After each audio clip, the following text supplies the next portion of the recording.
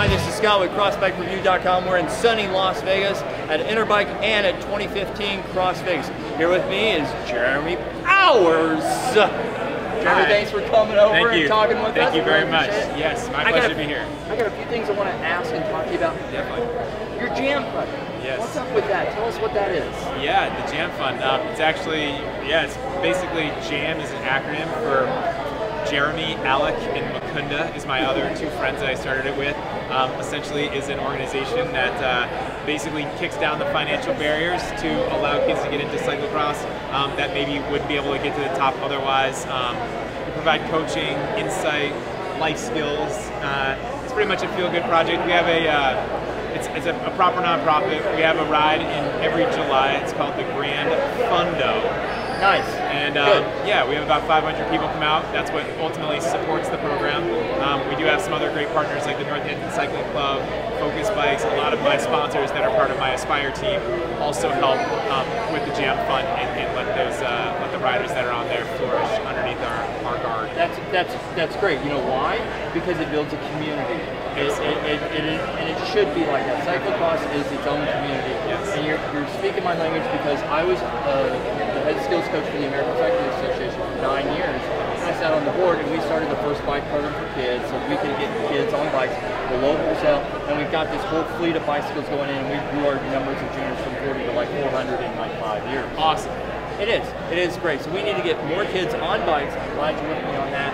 And having fun and give them the direction they need so they can have fun and race. And for sure, and each region needs its own support program, you know, and so we don't work with anyone that's outside of really a couple hours of radius from us because we don't feel like we can help them as much as maybe you can in Colorado, or maybe Jim Brown can in the Northwest, or maybe the crew that's in, Red Zone down in Louisville, Kentucky, or something like that. So we try to really focus on our little nest and work with everyone that we can that's in need. So.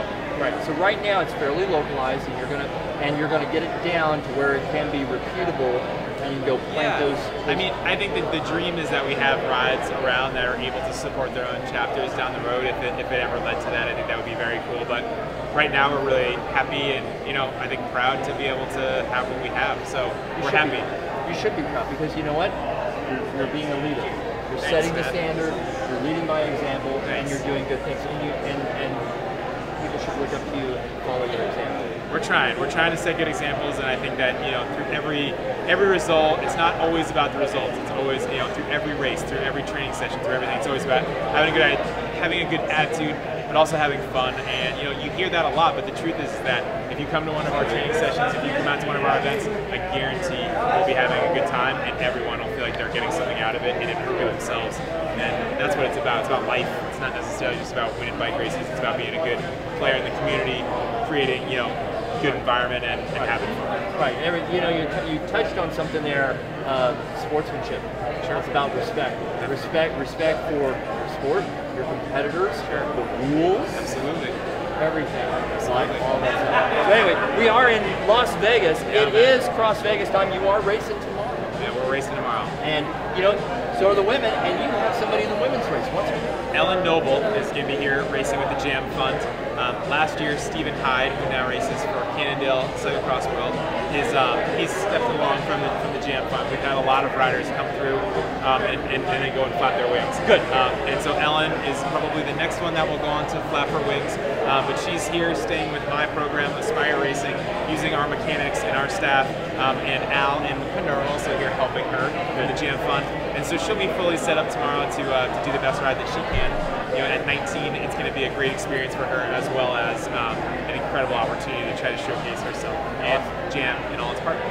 Right, that's great. That's great. I'm real happy to hear about it. And so let's get back to the men. And the men, I've talked to a few riders, and you're mentioned in the top 5. So how are you feeling? I feel great. I mean, it's a great opportunity for me to showcase here in the United States at the World Cup level. Pretty much the only time it's ever happened, outside the World Championships and then obviously Vegas and so on. It's been a good race for me every year, and so I think for me this year it's obviously increased competition with all the top riders in the world at this event, but it is definitely one that suits my skill set and my strengths, and so I just hope for a good day and Who are you going to be watching? Sven is obviously one of the guys. Vanderhaar. Exactly. Yeah. So Sven Nys, Lars Vanderhaar, Wout van Aert are probably the three guys that I'll keep like light notes on. I don't really. I mostly pay attention to see who's doing what and how much energy they're expending. And you know, you never know until you get into the race who's going to have what. And so for me, I just try to literally zone out and keep like light notes on everyone and what they're doing and play my cards when I get the opportunity. And what part of the race you're in? If you're in the beginning of the race, in the middle of the race? It's always different. I mean, this race has been won in a lot of different ways over the years, and so with a bigger field, you know, honestly, like, I don't know. They're saying 25-mile-an-hour winds are possible, and so that could change things. The course is different than it used to be. It's got a lot more punchiness and steep climbs in it, which, yeah, is good for me. It's not a bad thing at all, but it's going to change a little bit of how the race yo-yos, and that could pop some guys off before I think it had in the past.